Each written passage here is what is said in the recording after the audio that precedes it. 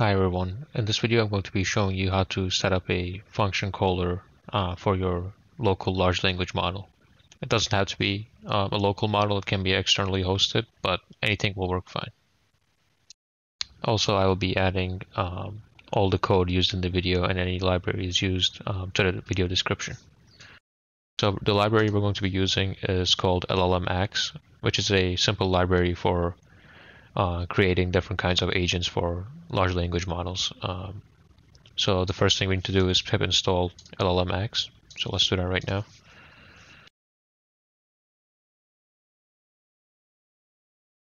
Now I already have it, so it shouldn't install it again, but okay.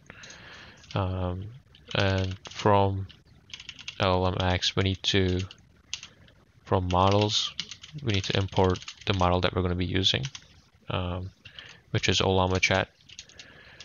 So I'm using a locally hosted Llama 3 model using ollama. But like I said, you can use any model you want, and I will be showing you how to set up your own model in a couple of minutes. The next thing we need to import is, from agents, we need to import the function caller. And that's pretty much all we need.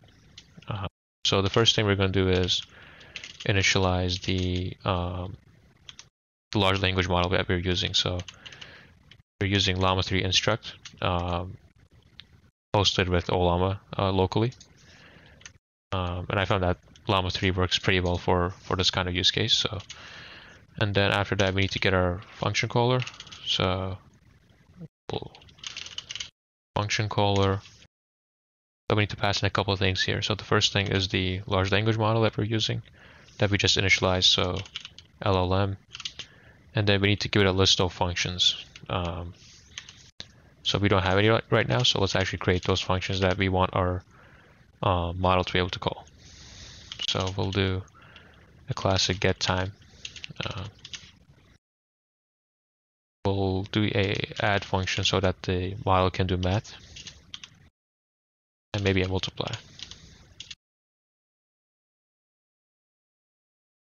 Okay, and now we can add those functions to our list.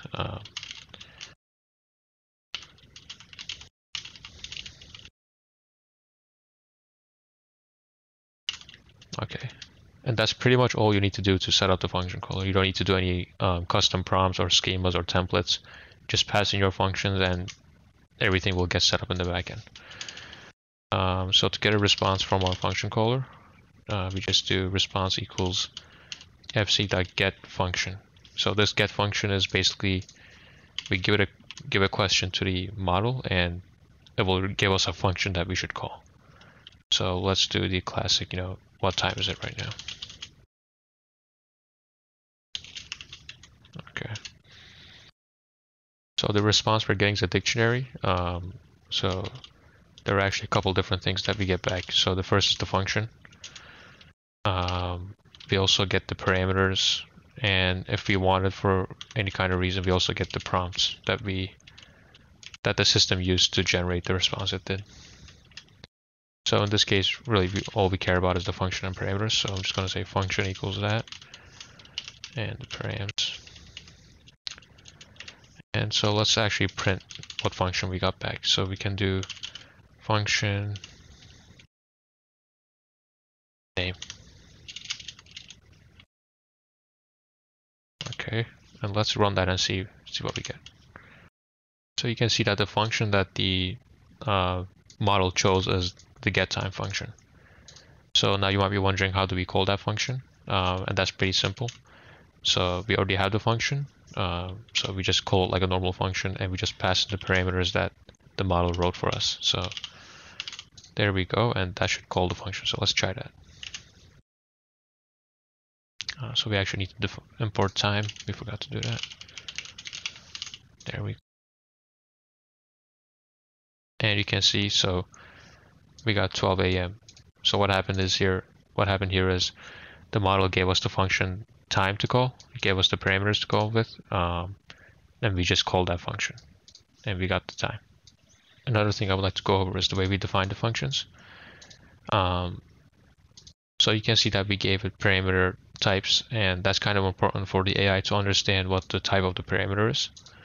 For more complicated functions, you should also give it docstring documentation.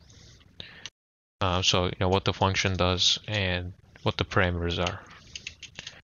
And for a simple function like multiply, the AI can understand from the name what it does, but for more complicated functions, you should absolutely give it clear documentation on what the function does with the parameters. Another thing I would like to show you is how to use your own LLM, something other than ollama with LLM X. So doing that is actually pretty simple. All you need to do is make a class called my LLM, for example. And all it really needs is a ask function. And this ask function takes in a prompt, which is a list of prompts. So that list is actually in the format of the classic prompt. So it has the content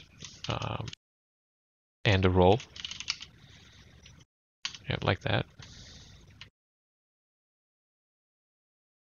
And usually it will have a system prompt and a user prompt.